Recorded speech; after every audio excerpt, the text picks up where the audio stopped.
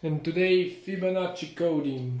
We will also extend it to Negafibonacci sequence. Alright, to start with, you have to understand what's Fibonacci sequence. This is a sequence of numbers, where to each element of the sequence corresponds some element which is defined by this formula.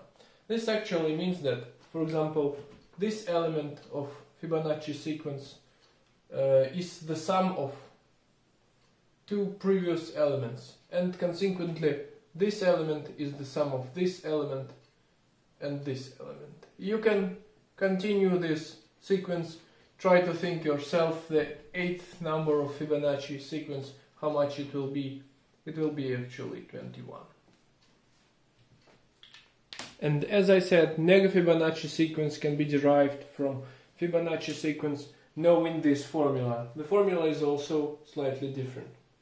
Let's say we've got, let's have an example. We have an arbitrary chosen number, let's say it will be f from n, this one, 2. Thus, we have negative numbers, thus n plus 2 will be minus 1, because we are here, currently we are here. This is our n. So n plus 2 is minus 1, and n plus 1 is minus 1. So thus we produce 1 minus 1 equals 1 plus 1 equals 2. Thus we have here 2. You can try it yourself. If my previous example was not very convincing, I have prolonged our sequence a little bit further, and now I've prepared a table with examples where you can clearly see the pattern. So f from n, arbitrary number, equals two previous numbers in this sequence, because if you do it like that in negative sequence you will have bigger numbers, so to the left. You can see this example, 5 equals 2 minus 3 from here. 5 equals 2 minus this f n plus 2 f n plus 1. And that's it. You can follow this pattern if you have to prolong your sequence or whatever. I think it's clear now. Once again, Fibonacci and Negafibonacci are very similar, and actually they are the same formula, but after some derivations using math. And once again, Fibonacci sequence is made from each consequent symbol in Fibonacci sequence is made from two previous elements, and in Negafibonacci also the same, but in a slightly different manner. Okay, for the sake of simplicity I've made our Fibonacci sequence, but not Negafibonacci. We will first work with integers, with non-negative numbers. Okay, and here's a very important concept on which actually Fibonacci and Negafibonacci coding is built on. This is Decoding representation. Decoding representation.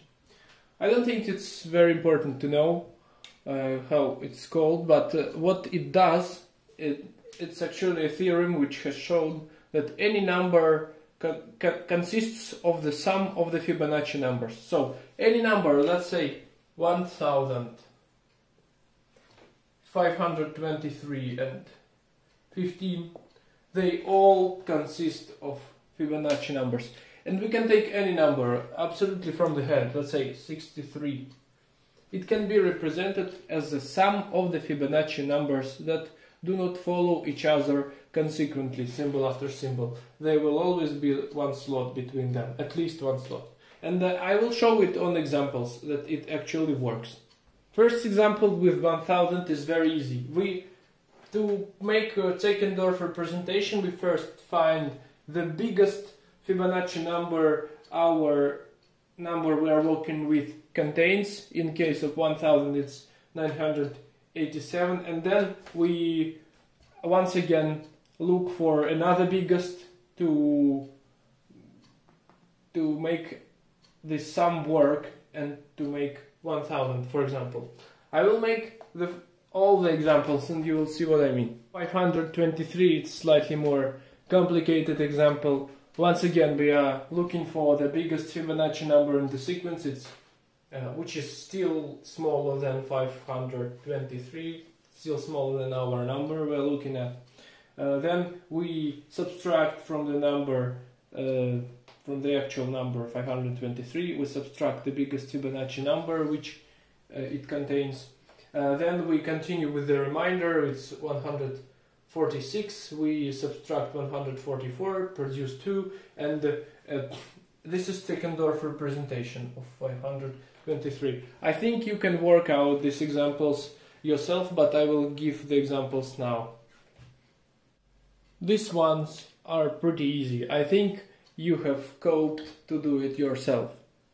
Okay, now when you have a grasp of what's Decoding representation, I am giving you a formal definition of the Fibonacci and Negafibonacci encoding scheme. So, first two steps are actually Decoding representation. How to build Decoding representation. Two first steps refer to this. And then, starting from F2, add 1 for each number appearing in a sequence and 0 if it's not appearing. Add 1 to the very end. You can write it down if you need, but after me showing you some examples, if it's not clear yet, you will understand it very good. Okay, first example will be number 54. We could actually take any number, but I have continued our sequence up to 55 and that is 54. Okay, so biggest number is 34 for now. Now we are looking for Decoding representation, right? 34 plus 20 minus 13 plus 5 plus 2. Okay, let's check out what we have done. This will be 7, 20, 20 plus 34 is 54. Alright, we have done it right. Now we formulate the code. I always make this mistake, but not now. Small number, big number. Alright, 34 was F9. We move from F2 to F9. F2. Do we have F2? No. We put 0. We have F3 because we have 2. Alright, let's put 1. Do we have F4? No, we don't. 0. F5, we have 5. F6, 0. F7, 1. F8, 0. So, this is our code. We can never face consequent ones in normal case. This is like sanity check. If you have 2 ones, consequent ones like this, or at least 2, and if 3, it's total disaster already.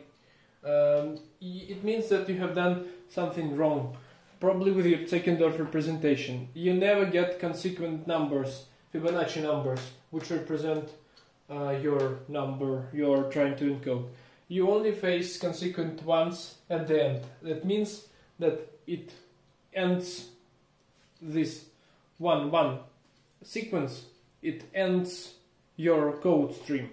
Made another more easy example on the right with 12. Yeah, you can see the code yourself.